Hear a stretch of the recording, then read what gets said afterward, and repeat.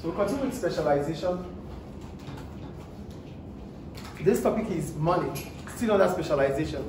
Because whatever we have specialized on, whatever we do, whatever aspect of our production is, whatever our aspect of production is, we need to spend money, yes, or we need to pay. We produce or they are producing for us, we definitely have to pay, yes or no? So what we use in making payment is called money. So this takes us to talking about money. So what is money? Money is anything that is generally accepted as a means of payment and a medium of exchange. So it is anything that is legal. Can you stop that, please? Sorry. Money is anything that is generally accepted as a means of payment and a medium of exchange. Money is anything that is generally accepted. That means we all accept it is money. So if we don't all accept it is money, then it can't be money. Because if I don't accept, you don't accept, then I won't take it from you, you won't take it from me. Do you understand? So money needs legality, and legality comes with acceptance. So it has to be generally accepted by the people that this is money. Stop that way. It has to be seen, accepted by people that it is money. So it's a legal case. Legality means it's backed by law. The law says it is. So mostly I could say, money is what the law says it is. That's another definition for money. Do we get it? Do you understand, please? Yes. Money is what the law says it is. So if the law says this is money, if the law of this country says this is money, it becomes money. That is the point I'm making. Do we get it? Because we all have to accept it, because no one is above the law. So if the law says this is money, then we have to accept it as money. Stop writing and listen, please. Do you understand what money is here? So go to the functions of money. The first one is medium of exchange. When we talk about medium of exchange, we're talking about what money is being used for. I wrote, money is used as a means of payment for work done or for a product purchased. So when you go to that market, you buy things. That has focus, please. When you go to the market, you buy things, you have to pay. So whenever the product, stop writing, please. Whenever the product is being, whenever you go to the market, you buy something from the market, they won't just give you the product, you have to give them something back in exchange. That is money. So if I'm going to sell this to you, you have to give me money for the sales. Do we understand?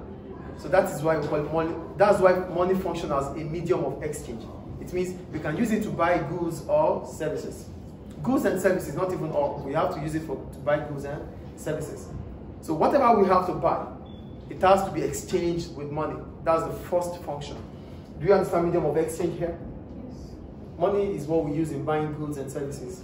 Is it clear? Please put your head up. The next time you're out. Is the first point clear? Yes. Is it clear, please? Yes. The second point, measure of value. I wrote, money is a unit of account. This simply means money is used to give value to a product. Because there is money, we are able to know the price or the worth of this product. During the days without money, where it was barter, that we have to exchange goods for goods, we don't have store or we don't have measure of value. Please, you have to be attentive here. Money is another function for money is a measure of value, which means a unit of account. Now let's go back to those days that there's no money, that we have to use barter trade, exchanging goods for goods. During those days, we cannot really figure out the worth of any product or the worth of any service. So whatever I need is what I need to get whatever you want. So if you need something from me, whatever I think is the worth of that thing is what I will ask from you before I could give it to you. So there's no measurement of value. There's no measurement of values when it was barter. So because of the problem of barter, that brings about money. So without money, we cannot really place figures. We cannot really place values on whatever we get or whatever we need to buy.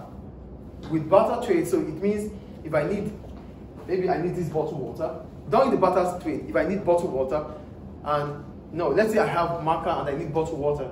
So I need to find someone who needs marker and who has bottled water. Do you get it? So there's always going to be double coincidence of wants before you could get an exchange. Exchanging goods for goods.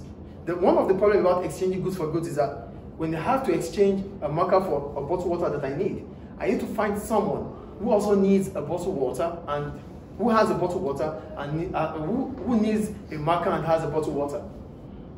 Do you get what I'm saying or not? No. I'm going to repeat it. there is a problem which about barter. Barter is about exchanging goods for goods, exchanging this for this. So if I really need a marker, this is what I need, because there's no money to buy. So I need a marker, and the person that has the marker the person that has, I have a bottle water, sorry. I have the bottle water and I need a marker. So I need to find someone who needs a marker, who has a marker and needs a bottle water. Do you get it now? Yeah. I have a marker, but I need a bottle water. Or okay, let's use, because I'm a teacher, I need a marker, but I have a bottle water. So I need to find someone who needs a bottle water and has a marker. Do you get it? Yes. So that's what we call double coincidence of wants.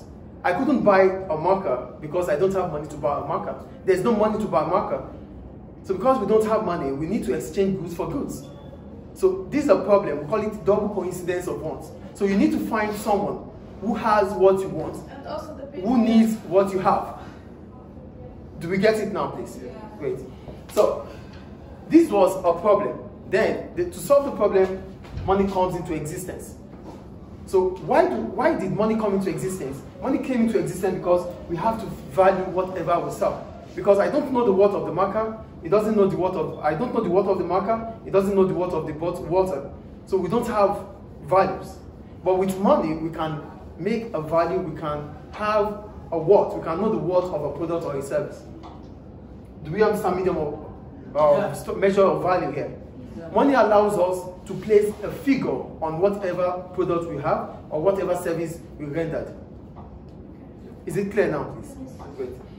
The third one, a store of value. Money can be used to decide when it is convenient to spend.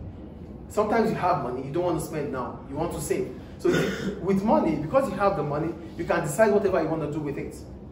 You could decide to save, you could decide to spend. And sometimes you don't want to spend because prices are high. Sometimes you want to spend because prices are falling. So you can decide whenever you want to spend, because the money is still going to be the money. Do you understand store of value here? So I could choose, because I need to buy a car in the future, so I could choose to start saving money now, because of what I want to buy in the future. That's the store of value. Is it clear? Is it clear, please? Yeah. The last one, a method of deferred payment. Because there is money in existence, I could choose to buy on credit now and pay at a later date. So I know I have money. Oh, I'm going to have money next week. So I need to buy a marker now. I will pay you tomorrow or after tomorrow. So with money, because there is money, I could buy on credit now and pay at a later date. Deferred payment. Is it clear? Money allows us to buy on credit because at the end of it all, we will be able to pay back. Is it clear? Yes. So we go to forms of money. The first one is cash. I think we all know cash, right? Yeah. Yeah, the cash, the 10 dinars and the rest, and the coins. That is what cash is. But the problem about cash, hello, you stopped that already. The problem about cash is that during inflation, when there's persistent rise in prices of goods and services, cash becomes less valuable. Do you understand? The worth of cash reduces.